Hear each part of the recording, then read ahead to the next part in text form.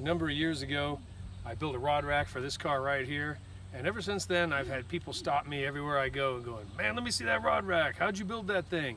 So I've given this car to my son. It's now his Troutmobile, and I got a new car, so I need to build a new rod rack. I thought, why don't I make a video on how to build a rod rack? So just so you can see how it what we're going to be building. What it does is it allows you to keep your rods together. So when you're going from spot to spot to spot on the river, you're not breaking down your rod and putting it back together. You don't have it on the roof where it's getting frozen and the line's freezing up in one of those little tubes up there. It's in your car, it's warm, it's dry, it's theft proof, and your rods don't get broke off in the windows. Okay, before you get started building a rod rack, you first need to find out if your car can hold one.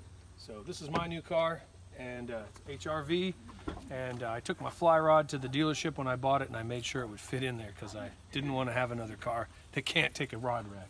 So here's what you do if you're going to check your car. This is my longest rod, my 9.5 foot Legend Elite. Put it all the way in there till the rod touches the glass and just lay it there like that. And then we're going to close the thing and see if it fits. Maybe you can see it, maybe you can't. I got about 8 inches of space there, so I have plenty of room. The main materials you're going to be using are going to be a piece of PVC. This is the 3/4 inch. I just bought it at the hardware store.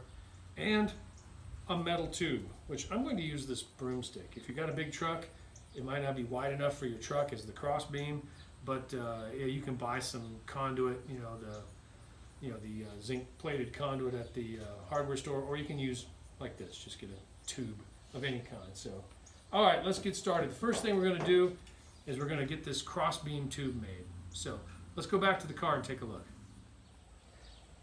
All right, as you can see, this broomstick on the Subaru fits into the slide cover for the cargo cover. One end I just cut it off, and the other end still has the screw threads on it. You can tuck the small end in if you have to.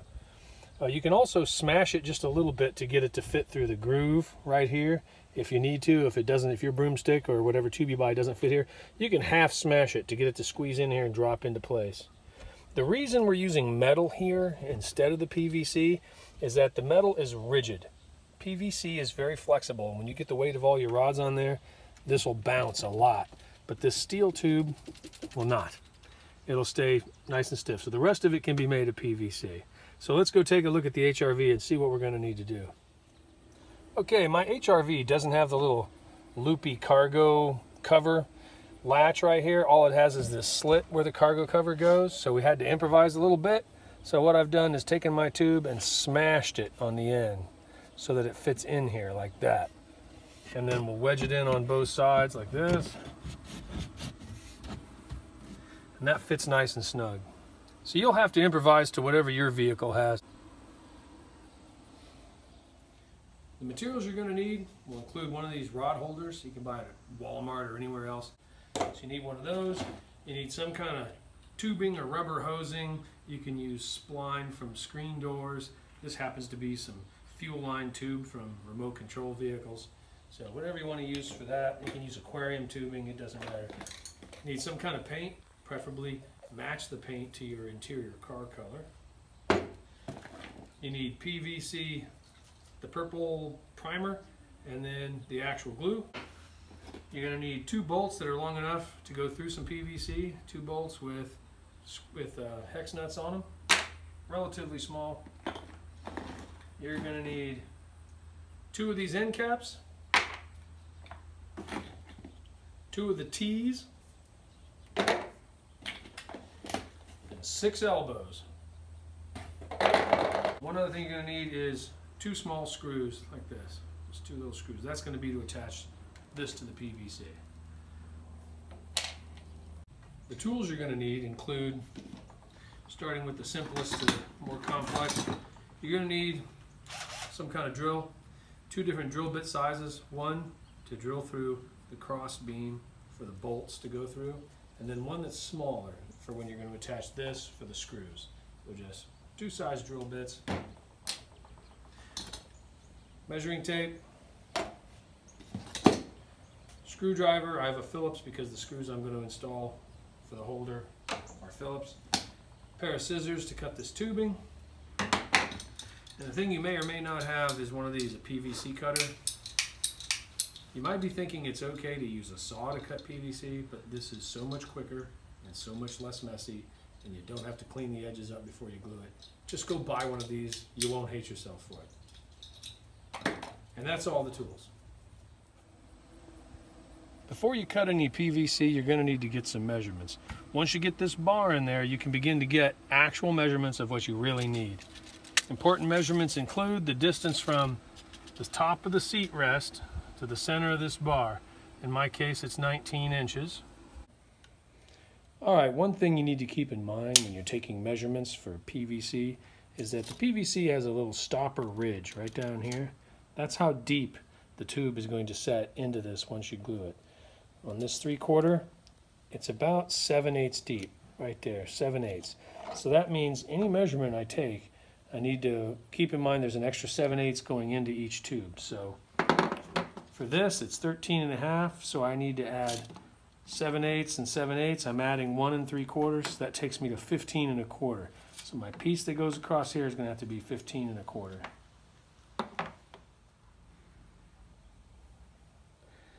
So I'm marking here at 15 1/4.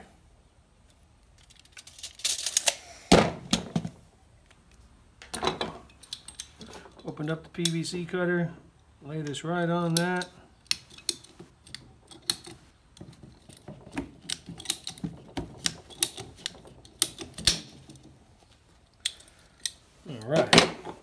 All right, first thing you need to do when you're putting PVC together, if you don't know, is to prime inside and prime here. What that does is it helps the glue really stick and stay together. So that's the purple primer.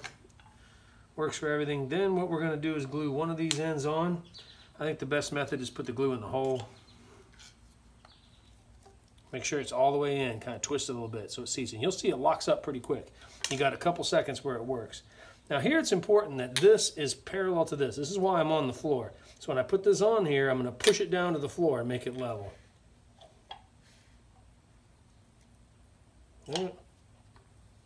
Push it on there, and then I'll push this down. Then I know those are both facing the same way, perfectly parallel with each other. Yeah. All right, I got two little pieces that I'm just going to stick in here. They're going to be plugs, because I'm only trying to raise that thing 2 inches off the back of my seat. So I pretty much don't need any internal space. So now I've got that. That's going to go this way on top of my seat. All right, so first things first, let's try to get this thing straight on top in the middle here. And we're going to drill this in.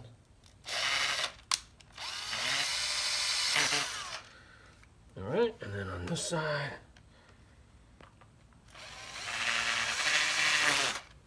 Okay, then we're going to put our screws in there. Here's the tricky part. The front of this is going to be skinnier than the back. So these have to be 19 on center for how wide I want it in the back. So it's got to be like that. So obviously you don't want it like this or like this. You kind of want it in the middle as best you can.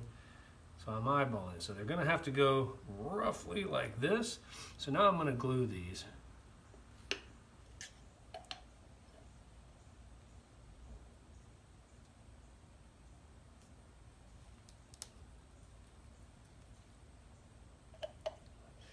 This is where it gets tricky because I only got a few seconds to work with this. Make it get it at 19 inches on center and not have it be woppy jawed. All right, next I got to glue these T's on. And again, shove it on all the way, push it flat to the floor. Same thing on this side. Now I need to measure this distance for my cross beam this way. I'm measuring from the back of this where it hits the body to where it hits the body. It's about 17.5-ish. So I'm going to go 17 3/8. All right, so I'm going to put these little stub pieces in here. All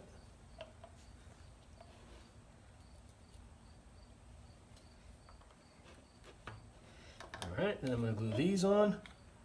And these have to go straight down. So I got to turn that and make sure it's straight down. All right, so make sure your bolts go through the holes nicely. Slide that on. Get that started on the nut. And then here's where you need your screwdriver.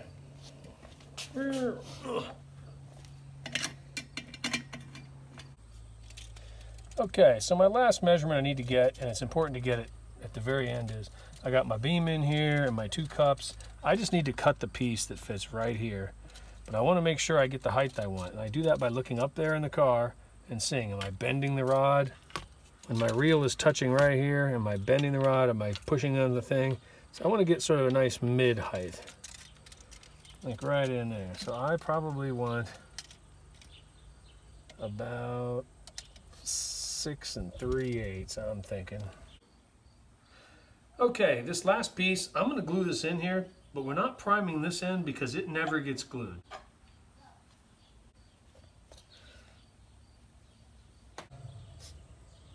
So here's the final check before we paint, is I'm just confirming when I have these seated in there all the way, that it sits right where I want, it's in the middle, that my rod will touch right here, my reel will touch here, and when it's setting in here, it's kind of pointing right at the glass, at the longest point in the glass. That way it's not touching up on the windshield or pushing down into the dashboard. So there you go. This is never going to get glued because I need to take my rod rack apart at times and put it away. So I'm going to paint all this when it's put together. Put it together, paint it, so there's no paint on that joint. And then it comes in and out, you know, goes back together and comes apart. All right, standard spray paints PVC fairly well. You know, you have to just be really careful not to spray too much at once because it's a small surface, so it'll drip and run really easily. The one good can of spray paint, I got this metallic color that's supposed to be darker gray than this, but I guess that's good enough. Okay, on this model, my first one here, we have the tubing wrapped around in a coil, and the purpose of that is to keep the rods from sliding when you turn, and it does a pretty good job. For my new one, I decided to try something a little bit different. Alright, for this new one, you can see my crossbar is integrated rather than bolted to the top. And so what I did was I cut a short piece of hose, and like I said, you can use spline or aquarium tubing, whatever you want. And I stuffed a little piece of plastic in the end of it here. You could use like a weed whacker cord, or I have these little pieces of tubing that work. And what I'm going to do is wrap this around here and connect it like this.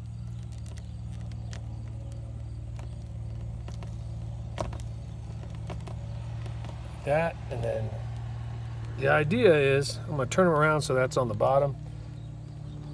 I'll connect those on the bottom. And the idea is to space them out. I got 6 rod holders, so I'm going to leave 6 spaces with a bumper on each side as well. And that'll keep the rods from sloshing around a little bit. I think it looks a little cleaner, a little neater than the coil. All right, there it is. All the rings in place. They should be fairly snug, so you might have to do a little adjusting to make sure you get those how you want it, because you just want it to keep them from sliding around. I'm going to stick my rod in the car so you can see how that works. You can look at this. So I can put my rod in the car just like this. I'm not risking breaking it on anything. Set it in the holders. It doesn't flop around because it's attached right here.